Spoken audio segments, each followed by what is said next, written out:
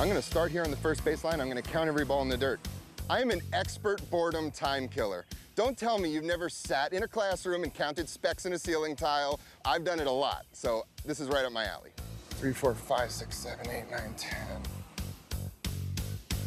They won't have time to count the balls one by one, so the key to solving this challenge will be breaking the field into smaller sections. Take a look at the field. How would you divide it up to get the most accurate count? Does the size matter? The shape? There is a trick some of you baseball fans might know. Here's a hint.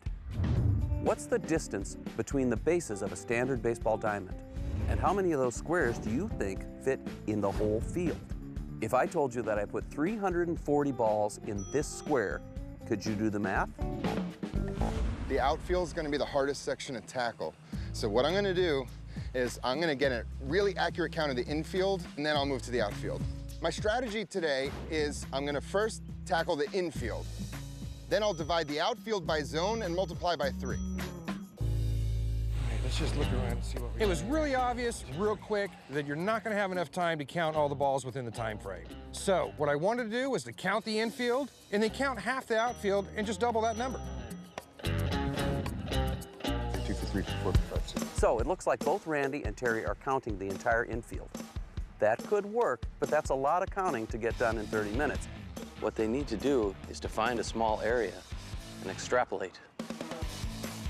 This is how they determine how many galaxies are in the universe.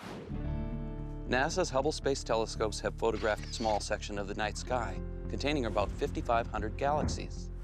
By approximating how many similar sections of the sky there are, scientists estimate the number of galaxies in the universe to be over 100 billion.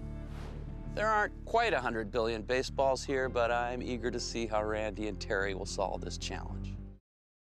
We create challenges designed to outwit each other. Ooh, boy. Take it easy, big guy. My IQ ranks me in the top 2% of the population. Don't like the title of genius, but I'm probably the smartest guy in the room. I'm the smartest guy in the room.